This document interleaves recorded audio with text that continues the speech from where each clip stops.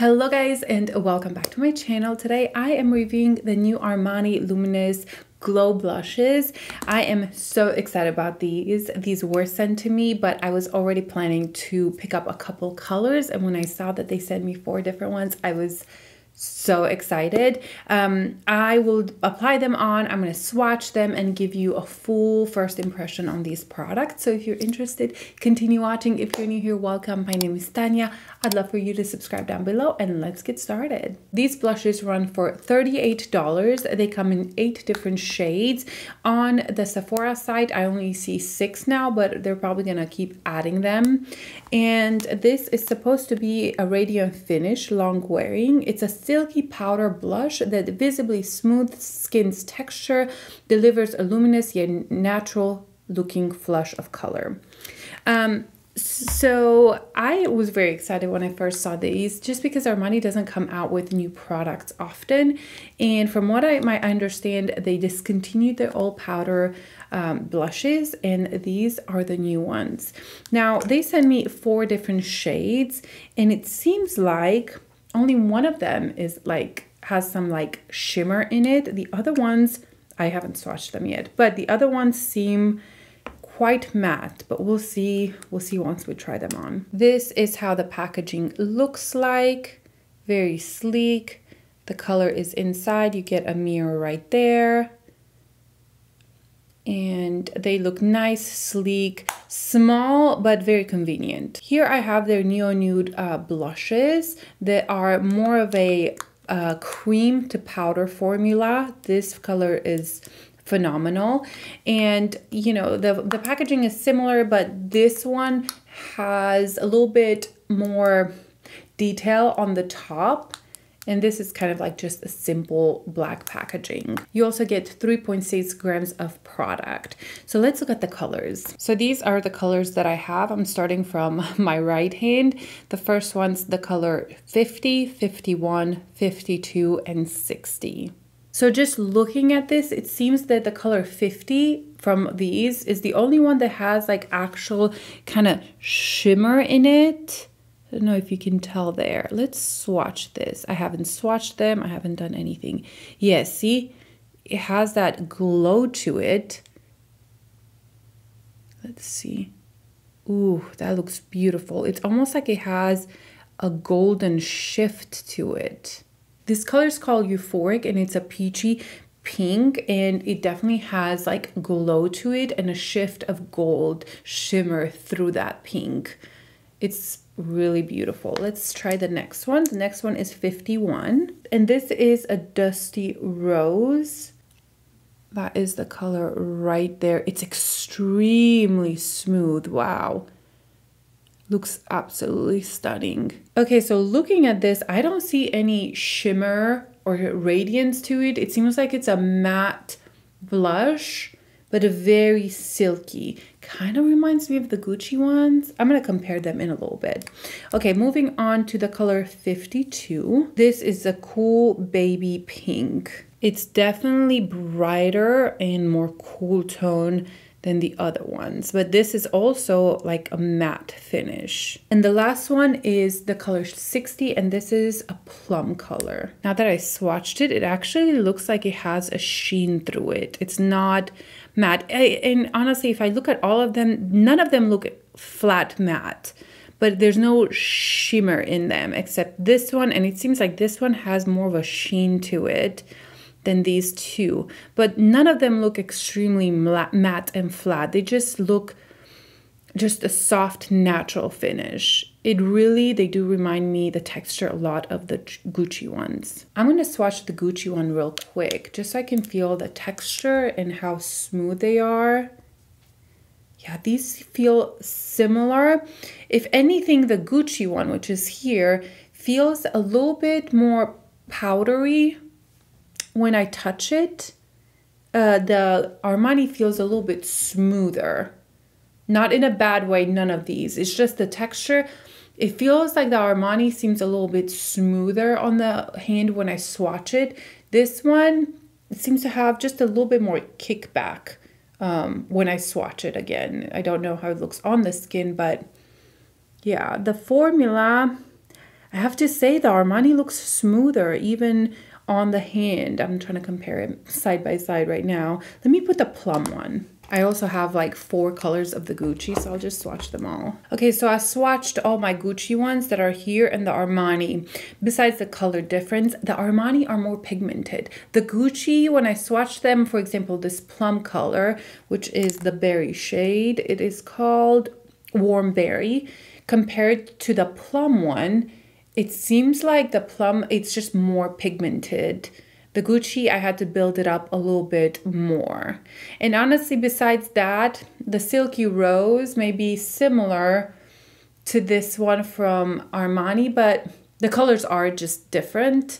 But I wanted to swatch them side by side just so I can get a feel of the formula. And it seems like the Armanis are a little bit smoother and more pigmented. Okay, enough talking. Let's put these on. Honestly, if I really like these, I will try to see during the Sephora sale if there's any more nude colors. I have this one that, you know, is a softer color, and this is also a beautiful the shade 51, but I'm looking for like a more nude color. I feel like online the swatches aren't super helpful, so I'm very curious to see either in person or I don't know, some other reviews on different shades. I'm gonna start with the shade 50.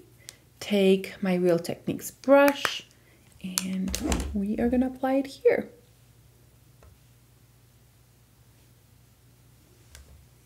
Ooh, super soft with that glow. Okay, this, even though the color's not the same, but this reminds me of the new Chanel blush that I just tried. That one is more baby pink and the shift is more of a silver shift. This has a lot more warmth and glow, but it's kind of the same effect on the skin. I am talking about this Chanel that I just reviewed. This is the new release in the color, I don't know, Illuminating Blush Powder. It's this one right here. And this is definitely more peachy. And this is more of that baby pink, more cool tone. This has more warmth. But the effect, it's kind of similar. It gives that highlighted effect. And this has a little bit more, again, like I said, warmth. And it could be a highlighter, a blush topper, and honestly just a blush in itself. It is so beautiful. It's definitely smoothing on the skin. I feel like this whole area looks very smooth. This formula is very nice, not splotchy at all, pigmented enough. I think it's more pigmented than the Chanel one. But the effect, look at that glow. Ooh, this excites me. I want more in these formula because I like this glowy blush. So this is the shade 50. Let's move on to the shade 51. I'm gonna put it right here. And I'm gonna take this Real BK Beauty 104. And it seems like it picked up a lot. So I'm gonna tap this first and then go on my cheek. Let's move this here.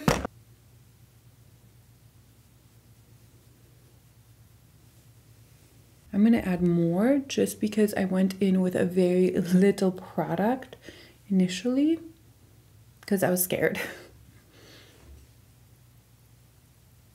So this is the color 51 and it's supposed to be more of a dusty rose. On me it pulls quite pink. Like let me swatch it right here. See, it's quite bright and pink, and then we have this other one. It's also super intense. So I would consider this to be more of a neutral pink. It's not too cool tone. It's not too warm. And it's beautiful. It doesn't have that glow as the other one. It's more of a natural finish on the skin, but it's matte. It doesn't have any shimmer in the actual product. I looked up close, I swatched it, and I don't see any shimmer whatsoever.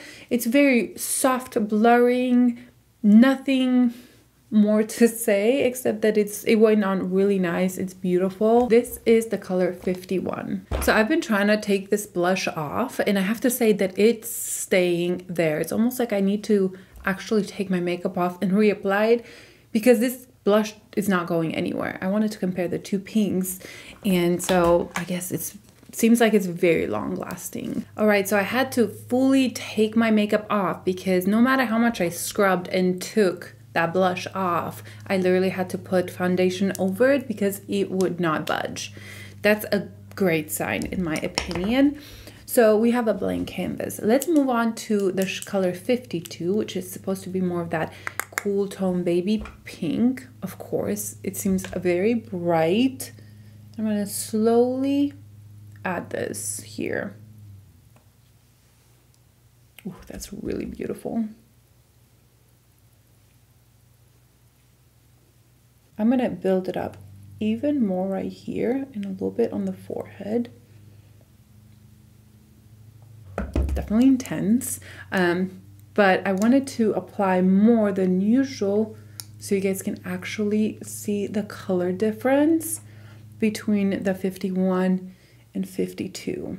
I think you can definitely tell that this one is a little bit more cool tone pink and this is a little bit more neutral warm undertone. I personally kind of love the cool tone pink right now. It just seems a little bit more interesting. So the formula, it's interesting because it's a very matte when you look at it, but once you put it on the cheek, like they have this glow to it. And this one seems to have even more glow than the 51, the color 51. And you know, I did put more foundation and powder over the other blush, so I'm not sure if the blush is, you know, from underneath is still showing through. It shouldn't because I literally wiped it off. But yeah, this seems to have more radiance to it than the 51. This is the color 52. I'm going to take both of these off and I'm going to go in with the plum. Last one, plum color. Let's see how this looks. I'm excited because I like these colors, usually more for fall and winter. Now it's spring, but woo, this is so pigmented. I thought I was careful, but wow. I definitely added a lot, and that's okay. I really thought I was gentle with this, but it definitely applied quite a lot, and there's still that sheen in this one. So I think it's just all of them. Some of them have like actual shimmer in it, and some like these, the past three ones, are just like a luminosity on the skin, but there's no actual shimmer in it or glitter or anything like that. I'm going to take my foundation brush and kind of try to calm this down, at least around my eye. I really like this color. Ooh, it's beautiful. It has definitely like that plum undertone. It's, you know, obviously bright. I feel like if you have deeper skin tone, this could look absolutely beautiful, but it's a beautiful color. So this is the color 60 Plum. Honestly, this color speaks to me. I absolutely love it. I love the finish that these have on the cheek. There is definitely a luminosity to it, but it's just so smooth. It's like that luminous silk. You just feel the concealer similar, the foundation similar. Yeah, it's absolutely, absolutely beautiful. The two colors that I like the most is the 50 and the 60. These two, like the opposites. This one, I think it's very interesting because of the shift that it has in it, that gold shift in it. And this color, I just think it looks so beautiful on the skin. It's a very pigmented, so you can definitely build it up. But I think these two are gonna be my favorite. These are so soft. See, even here, that's the matte one, but it still has radiance to it. And this one, you can obviously tell that it's like, has actual sheen in it. But this one, the plum, and all the other ones don't have that sheen in it. It's just a luminosity with it. So I think they're going to be very flattering. Even if you have texture over it, I think it would still look really beautiful. I'm going to add just a little bit more here. I want to swatch this one from Haus Labs. Okay, so the Haus Labs is much more matte. the ones from Armani are smoother almost and has more sheen to it. Obviously, the House Labs is extremely intense, but they feel more of a thicker formula. The Luminous is a very, very thin formula, extremely creamy, and again, has a little bit more of a radiance to it. I really, really like that. I'm gonna swatch the color 50 next to the new Chanel blush in case you're wondering how these feel or look next to each other. Ignore that part, it's not coming off. This one is the new Chanel and this is the color 50 in Armani. And honestly, they have the same idea, just the color's different. So this is definitely more warm tone and then more cool tone. But the shift, it's a very similar idea. I think the Chanel feels just a little bit lighter, almost like it's one with the skin. This one has a little bit more pigment and just is a little bit creamier. The Chanel, it's almost like you have nothing on the skin. I want to take a little bit of the 50 and add it on top of this plum right here, to add even more glow.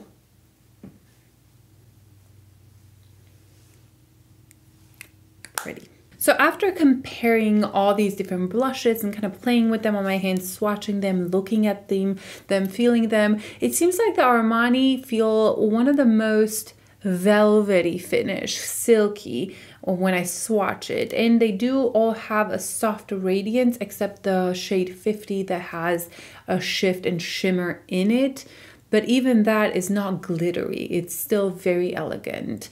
Now, are these revolutionary, something that I haven't seen before? No, they're nice, but they're not revolutionary. I even want to say that I still like the Gucci ones better. There's something with the Gucci ones that they give me such a blurring effect that these, they look very beautiful. There's a blurring to the skin, but maybe the colors aren't my all-time favorite. The Gucci has better colors, you know, the ones that I've tried. Now the price is up there, $38 for 3.6 grams of product, but truly, I was expecting more in the 40 range just because it's Armani. So that doesn't bother me. The price doesn't bother me as much because you're also paying for the name. You're not just paying for the product. We already know this. This channel is all about luxury, high-end, and I mean, I paid $80 for a Chanel blush. So now I am very curious to see how these will last throughout the day, but from just my swatches and not wiping off, from me having to work so hard on my blush to remove it, this tells me that these are going to be long lasting. It almost like gets stuck to your cheeks and stays there. So this is a huge positive if that is true, because blushes tend to fade really fast, mostly if they have, you know, a glow or a sheen to them. They tend to fade the fastest. Usually the cheeks are one of the first things to fade in your makeup. So this could be a huge positive if they do last, you know, a long time, but I have a feeling that these will. I will let you guys know in the description box how it were and how they look at the end of the day, because today is like, it's still morning time here.